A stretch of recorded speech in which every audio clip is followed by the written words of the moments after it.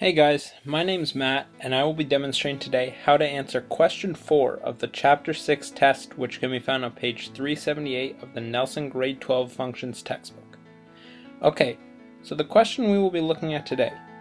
The daily high temperature of a city in degrees Celsius as a function of the number of days into a year can be described by the function T of D equals negative 20 cos bracket 2 pi over 365 bracket D minus 10 bracket plus 25.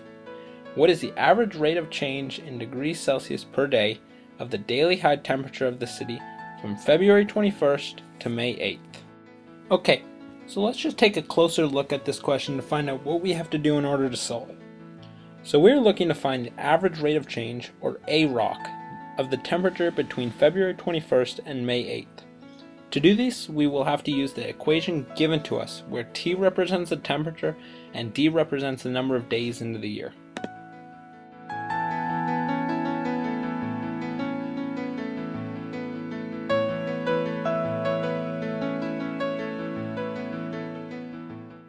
So, the first thing we have to do to solve this is to convert the dates given to us into the number of days into the year they are. You can do this by simply looking at a calendar.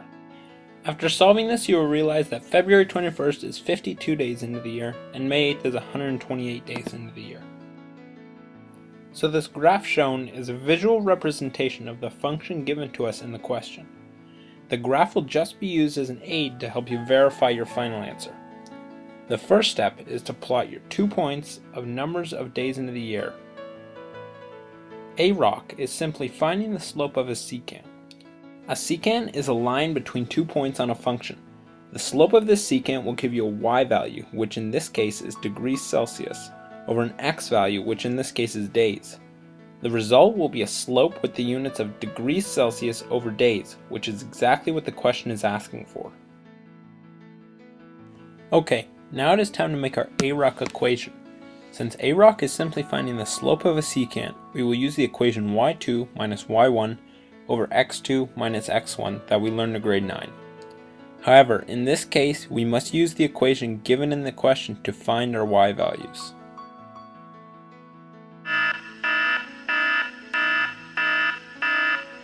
Now we must solve for our y values, so that we can use them in our AROC equation. To do this, all you have to do is take the equation of the function given in the question and substitute the number of days for d.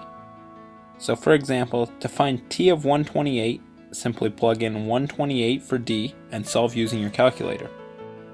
Repeat the process to solve for t of 52. Do not round these values to ensure that you get the most accurate final answer.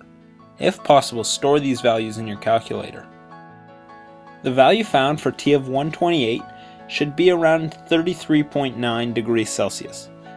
The value you find for T of 52 should be around 10 degrees Celsius. Now that we finally have our y values, we are able to solve for AROC. Substitute your full values in for your y values and evaluate using your calculator. Do not forget the units in your calculation. Your final answer for AROC should be 0.31 degrees Celsius per day. Okay, so let's just confirm that our answer is logical and makes sense. So, does our slope have the proper sign? Yes. Does our slope look roughly the same as the one on the graph? Yes. Does our answer have the proper units? Yes. So it looks like our answer is correct. Now we must write our therefore statement. So, therefore, the average rate of change in degrees Celsius per day between February 21st and May 8th was increasing by 0.31 degrees Celsius per day. AROC is very important in many careers.